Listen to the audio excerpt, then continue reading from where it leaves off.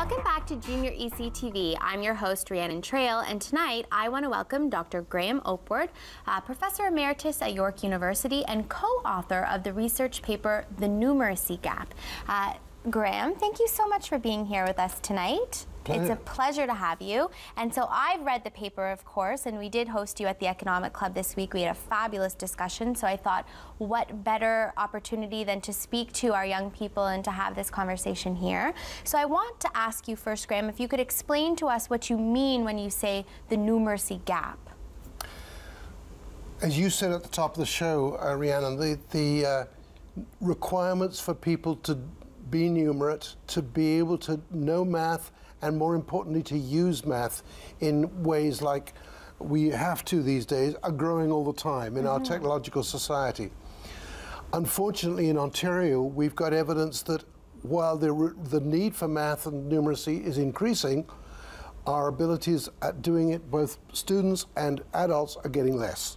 So what we're seeing is a gap opening up between what's required and what we've got. Okay, so what's required, what we need for our technological society, and where our actual levels are, so that space in between. So I want to open this question up to you guys first. There's this perception or this idea that, you know, some people are just not good at math. So, you know, I know that I believed that I was one of those people growing up that, you know, I just wasn't good at math, I was good at English, and that was my forte, so focus your efforts there. So do you believe that, you know, some people are just inherently not very good at math, and that's the truth? Well, I personally believe that I'm not very good at math.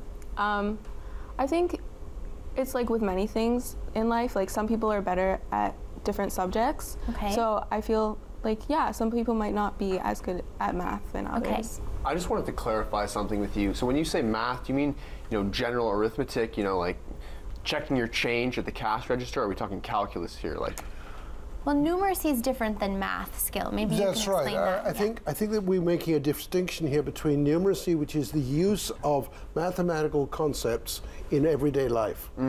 Now, the everyday life of an engineer might be different from the everyday life of somebody else. And so it varies a lot as to what sort of life you're leading. But nonetheless, we're talking about the use of what you know rather than just how much you know. And certainly something like calculus and the more advanced math that you're getting in grades 11 and 12 is of use to certain people who are going on into certain fields. But there is a certain level of math that every citizen should have. Like when you read in the paper about the percentage of something, of some group who, let's say, are in favor of some political candidate. Now, if you don't even have a concept of percentages, you don't make sense of that, do you? So we'd probably agree that everybody needs to know what a percentage means. Or even when we're talking about basic financial literacy, so how would you be able to be a financially literate citizen if you don't understand interest rates or, you know, percentages or whatever else? So that's sort of what we're talking about. Getting back to it, do we believe that some people just aren't good at math? Is that a real thing? I believe what it is it's just right now, we saw it over here. The moment you say, are you good at math, everyone instantly thinks of, okay, now there's linear algebra and calculus and all of this. People refuse to see that, no, there is a certain base that really anyone can do. One big example is, whenever I go out to eat and we calculate tip, people pull out their calculators. That makes no sense, because it's gonna either be like about 15%. All you have to do is take your number, move the decimal place, have it, add it to that initial number, and done. You have 15%, finished. But people tend to think like, oh, no, I'm not good at this, I'm not good at that. And get intimidated. Exactly, and people, another thing is the sense that with math, you have to get the number perfect. You go to a store, you see an apple for, let's say, a pound, $4.99, and the banana's $4.99, and you think, oh, I can never add those, because look at all those nines. Instead of just thinking, let me add them together and think, that's about $10. Simple as that. Add your 13% tax, bing, bang, boom, you're done.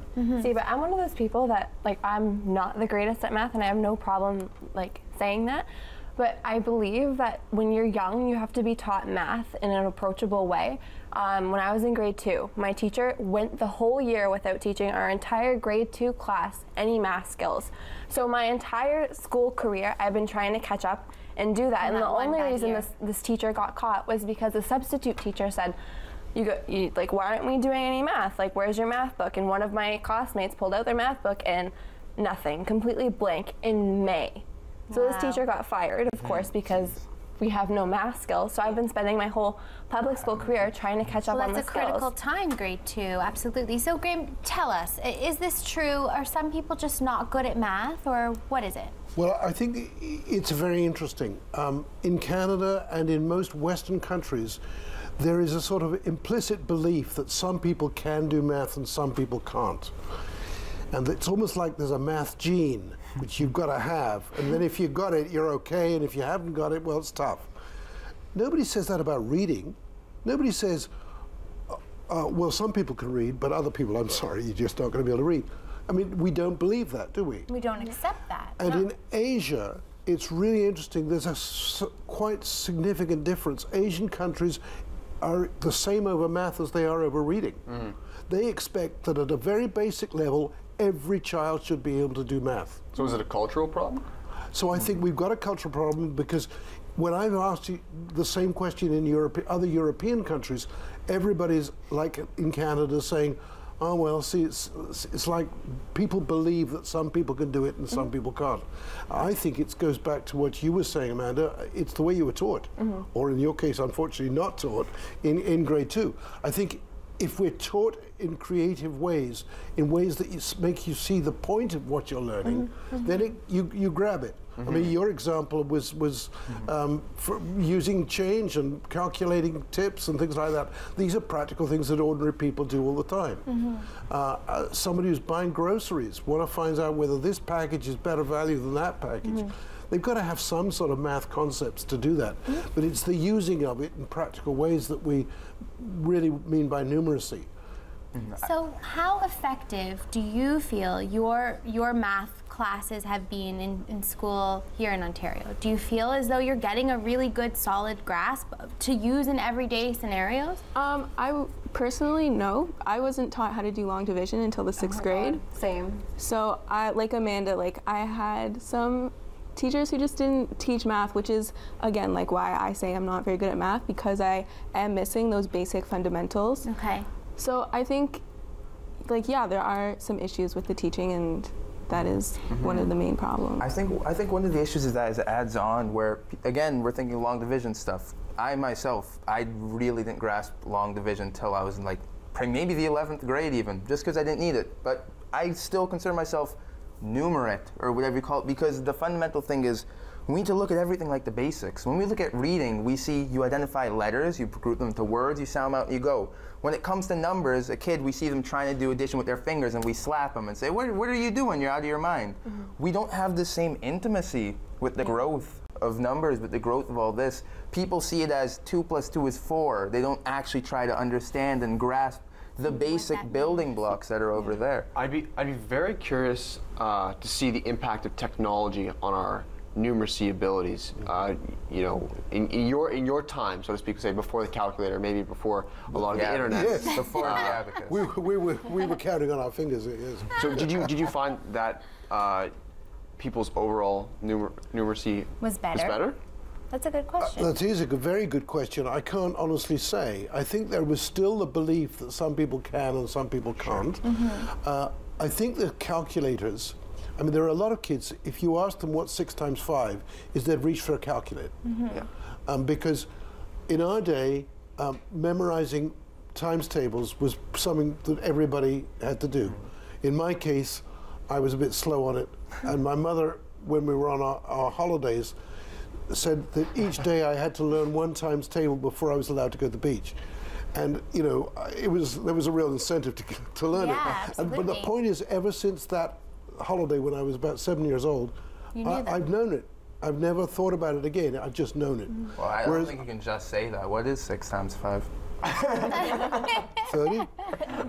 By golly, he's got it. But what happens when your parents aren't great at math either? I know my dad put a lot of pressure on me to be good at math because he's stronger in math. But with my mom, when I asked her for math homework, it would always be like, oh, that was too long ago for me to accurately help you. I'll get your brother. And then my brother would be like, you know, I'm not really great at this either, so you're kind of stuck.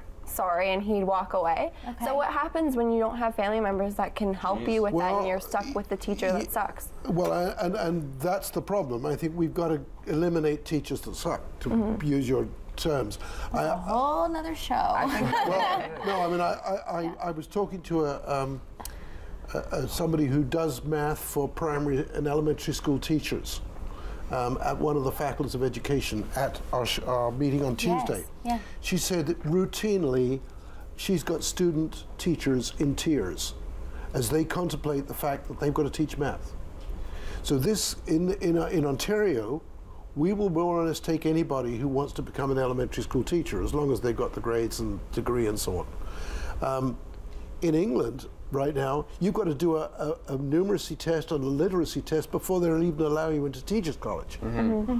That's something that they don't want to do here, but I think it wouldn't be a bad idea. It's a great idea. I mean, you're bringing up right now the teachers' union probably wouldn't be too happy about That's right, that. and that's one of the problems. But maybe we've got to say, look, it's what students' needs that should come first. Yeah. But now let's look at the positive. I just want to bring up the positive side of teachers, because I'd say, for example, I didn't consider myself strong in math until about the 10th grade, when I got a teacher that completely changed everything. Yes. And now I feel blessed really to have the great teachers I have teacher. right now. Yeah. Yes. But I think the fundamental thing is the way they do it is they say it's really almost effortless. It's just one big issue is the curriculum lock.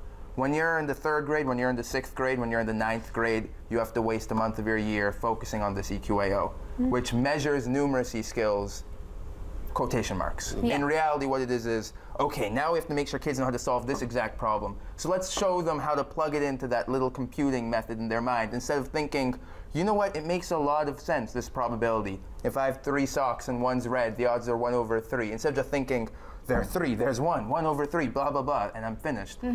If we could have, again, bring back the intimacy in the sense, if you could have teachers that are more able to branch off.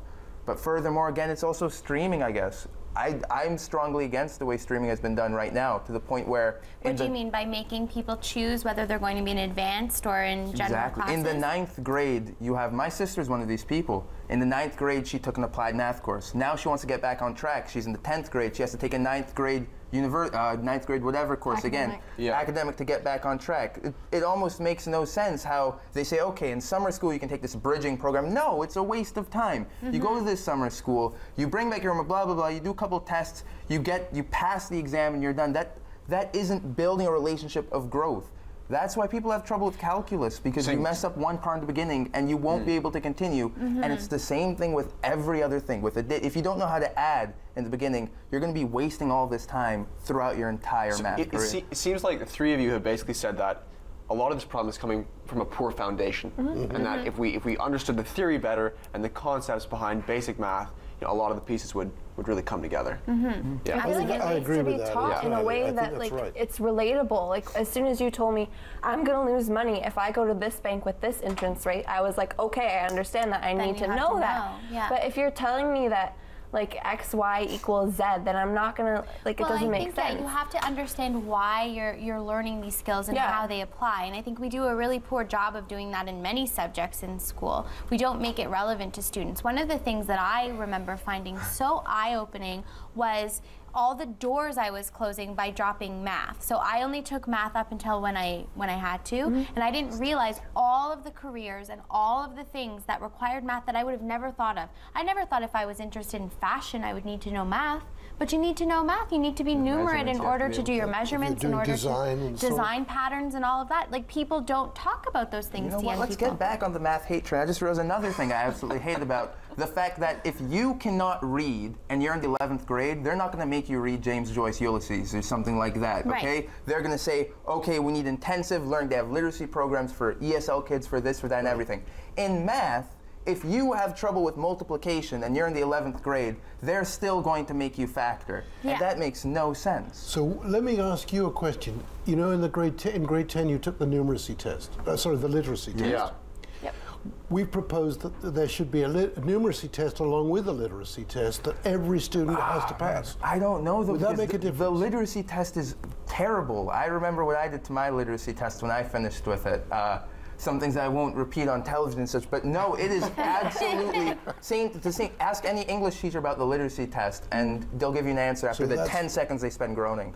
Do you So others you feel don't the find same these way? tests effective? I don't think a numeracy test, I think a numeracy test should be on a teacher, like before they start teaching kids at these young That's who should be ages. Like they tested. should be able to teach a kid math in a way that they will understand. One of the things that I found really frustrating throughout my school years was that because I was bad at math, the teacher that, this was especially in my middle school, the teacher that taught math to the rest of the class, the people that sucked at math got sent to a different classroom with a teacher that could spend more time with you because you needed more help. And it just made you feel so helpless and so like targeted. Like it was already in your mind you Yeah. were good, so then you were kind of And then all your perpetuating friends that. knew that you were bad at math and you were getting special treatment for being bad at math. And it just didn't make you feel good. But then again, it's the lazy. When I used to teach swimming, one of the worst things that would happen is if a kid got past in the earlier levels and they couldn't swim, it sort of snowballed to the point where you could get them to near the end of the YMCA swimming program and they'd have trouble treading water. It's the same thing with math. All you need is one teacher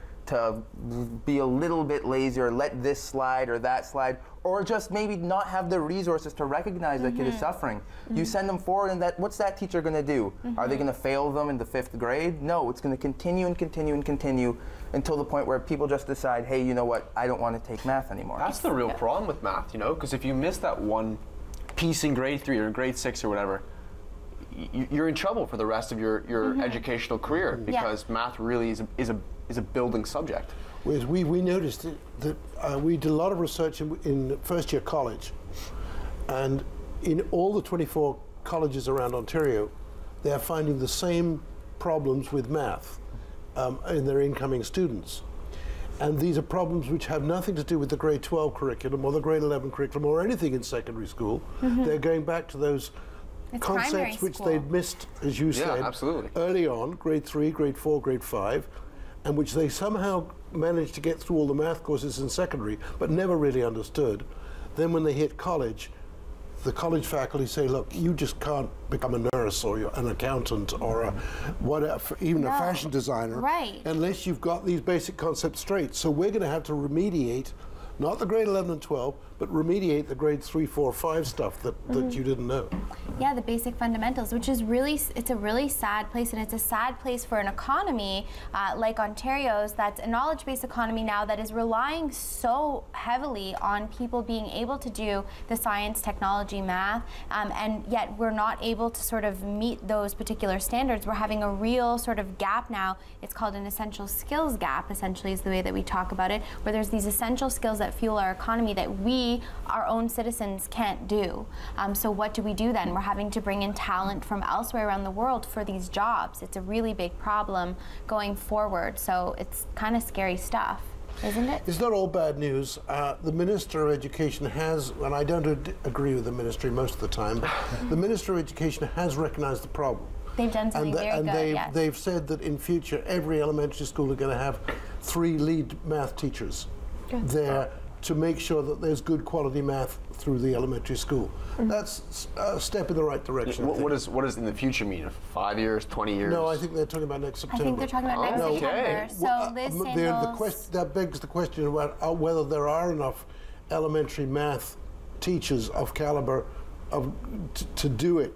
But they are planning that straight as to September. That's the goal. It's definitely a step in the right direction. All of you have examples of having a teacher that maybe wasn't comfortable themselves, and then how that perpetuates the problem. So having this is definitely a great step by the province in the right direction. That teacher who was not doing the job properly probably didn't have anybody in the school. I'm going to cut off right there because we're going to be right back.